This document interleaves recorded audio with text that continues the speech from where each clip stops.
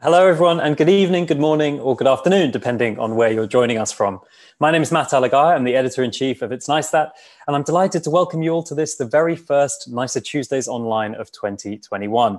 First off, I just wanted to say a massive thank you to all of you for signing up for today's event. It's going to be a very special one, as we're relaunching this year with a brand new format. Nicer Tuesdays Online will still be held monthly on the last Tuesday of the month. That will stay the same. What's different, though, is that this year, each event is going to have its own theme. And instead of 4 speakers, we're going to be joined by just 2, but we'll be talking to them in more depth, discussing their work and the issues raised by it, and giving you folks at home more of a chance to ask your own questions. Tonight's event has a very timely theme: creative responses to crisis. Don't worry, though, this isn't going to be all about the pandemic. I feel like we've all heard enough about that. Instead, we want to look at how artists and designers have grappled with immense global challenges in their work, everything from conflict to climate change. Thanks very much for bearing with me. It's now time to meet our first guest. Poulomi Basu is a transmedia artist, photographer, and activist. Her book, Centralia, which came out last year, journeys deep into the forests of central India to uncover a little-known and underreported conflict that has been simmering for years between an indigenous tribal people and the Indian state. Poulomi describes the work as a docu-fiction, partly because it recognizes that in war, truth is the first casualty. And Centralia is always looking to explore that unsteady relationship between reality and fiction. The series won a National Geographic Explorer Award and has been shortlisted for the 2021 Deutsche Börse Foundation Photography Prize.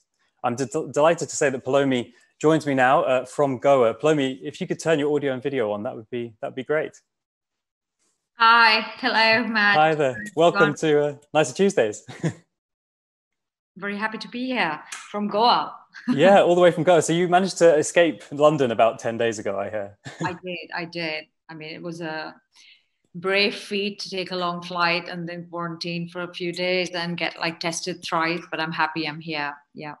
Wonderful. Well, thank you so much for joining us, especially considering it's past midnight in Goa.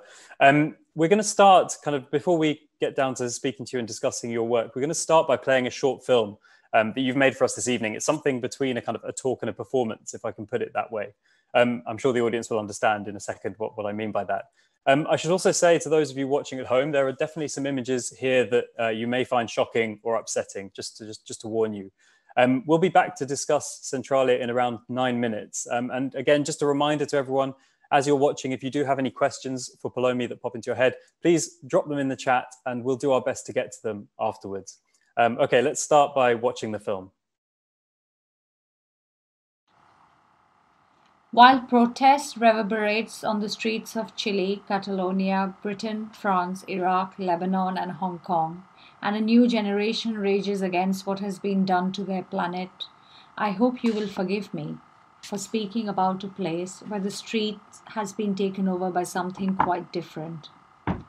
There was a time when dissent was India's best export, but now, even as protest swells in the West, our great anti-capitalist and anti-imperialist movements for social and environmental justice, the marches against big dams, against the privatization and plunder of our forests, our rivers, against mass displacement and the alienation of indigenous peoples' homelands, have largely fallen silent.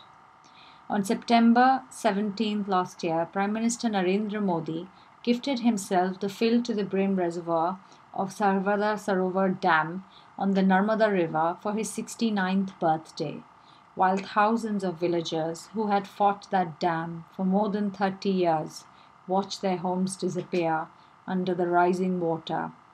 It was a moment of great symbolism. Accordingly, Centralia is a tale of fractured landscape in extremis. It is a portrait of contemporary India, a twisted spin on classical documentary photography that draws attention to a multi-layered conflict in which everyone seems to lose. Between the shifting planes of reality, this is an India of the mind, a place both hyperreal and metaphorical, familiar yet alien. Dazzled by an apocalyptic beauty, by eclipse and fire, by joy, dread and dream, by life and death, Centralia is a passage deep into the forests of central India, where a little-known and underreported conflict between a Maoist guerrilla army and the Indian state slowly simmers. Military encounters are faked, and former insurgents wear the uniform of the police. Massacres are brutal, and reprisals are swift. Within this labyrinthine conflict, the people of this mineral rich land are transfixed. To give you just one example, on 13th of June 2016, Magdam Hidme was dragged away by security personnel who had just raided her village. The next day, police sent back her body, a stark nude body wrapped in plastic. According to the account of her mother, the body was mutilated with her wrist and teeth broken, and she had been raped. Later, the police would release a photo of Hidme, her lifeless body sprawled across the ground wearing the uniform of a Maoist guerrilla fighter. Accordingly, the police, there was just another outlawed fighter killed as they carried out raid to rid the area of illegal combatants, bringing instability to this mineral-rich area.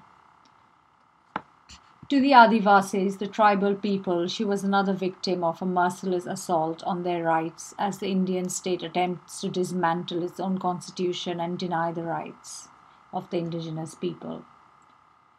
As the Indian writer and activist Arundhati Roy has noted, the Indian government has turned the entire tribal population into squatters on their own land. It has criminalized a whole way of life. In exchange for their right to vote, it snatched away their right to livelihood and dignity. My hybrid methodology eschews specificity and is deliberately disjointed, stripping images of tried visual cues that often simplify a complex geopolitical realities.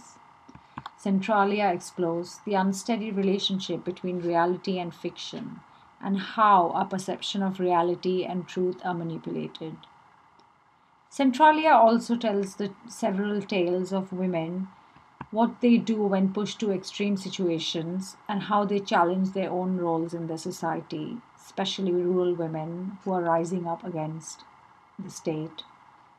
Seeking to liberate images from the oppression of specificity, gazing beyond the Jungle Book, and associating this invisible conflict with the wider issues of environmental degradation, this exploitation comes at a price, the transmogrification of violence into the de facto language of politics.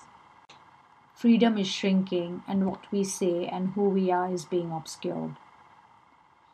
In the face of this rampant excavation, of this environmental disaster, the individual is crushed, their identity erased and denied.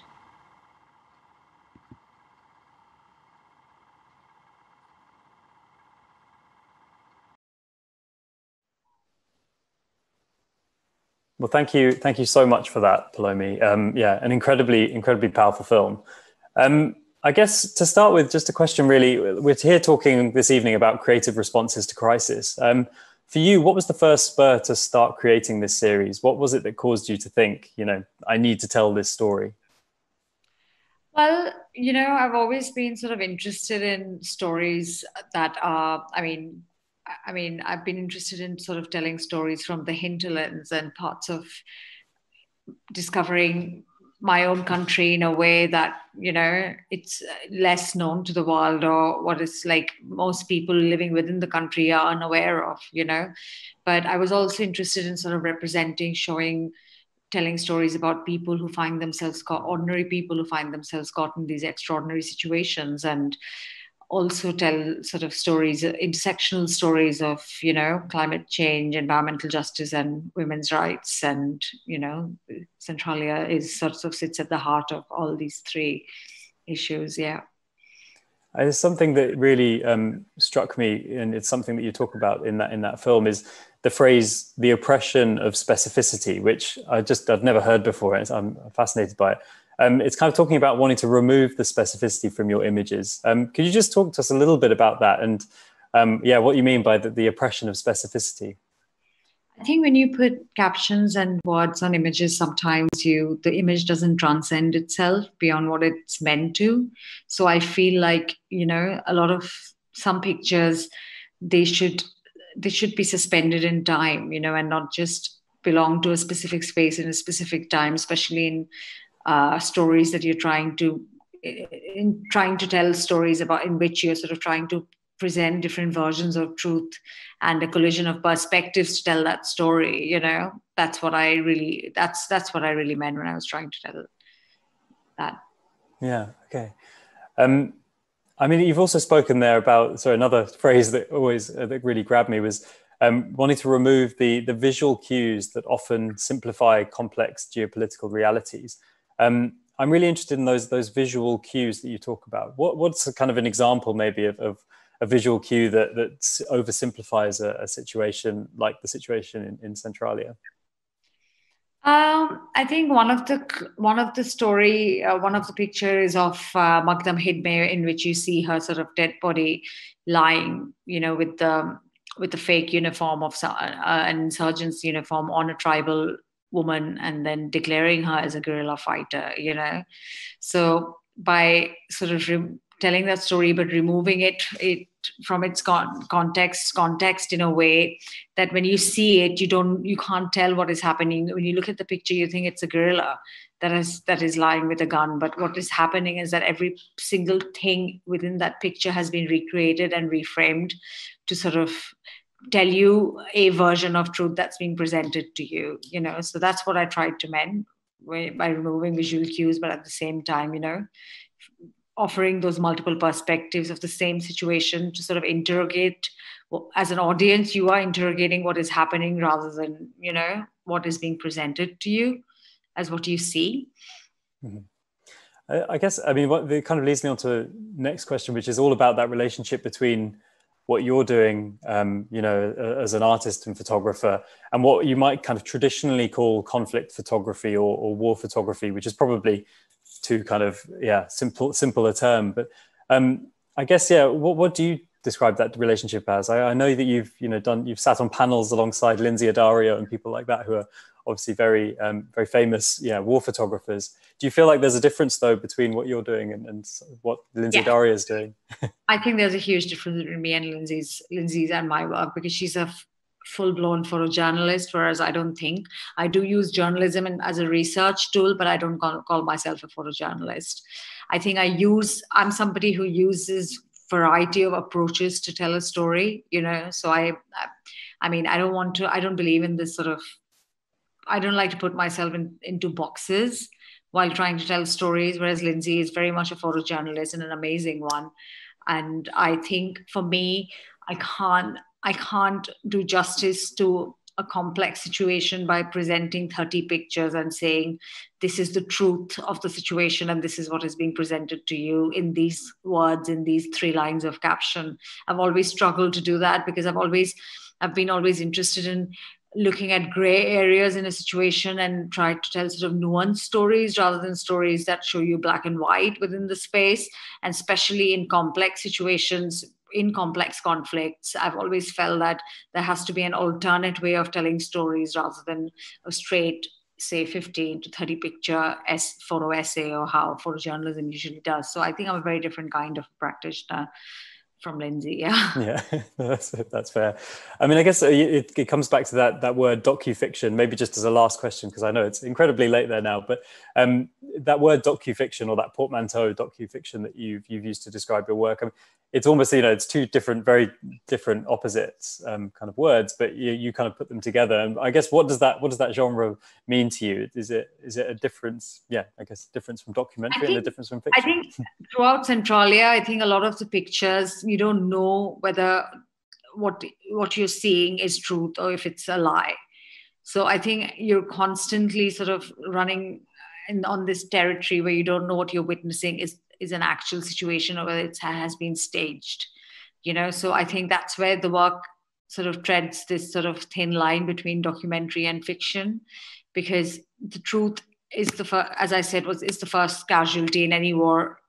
In any war, and especially in a conflict like Chhattisgarh, where multiple actors have multiple roles and they're like shadows moving across the forests. So it's fascinating to see how everybody is trying to tell you their version of the story, and you don't know who's lying or who's telling you the truth. You don't know what's recreated or what is staged or what is a real situation, so there's always this interplay between reality and fiction, and it's up to you what you make of it. Fantastic. Well, Poulomi, I'm afraid we're going to have to leave it there, but thank you so much for joining us this evening, and so late from Goa as well. Thank you. Really appreciate it.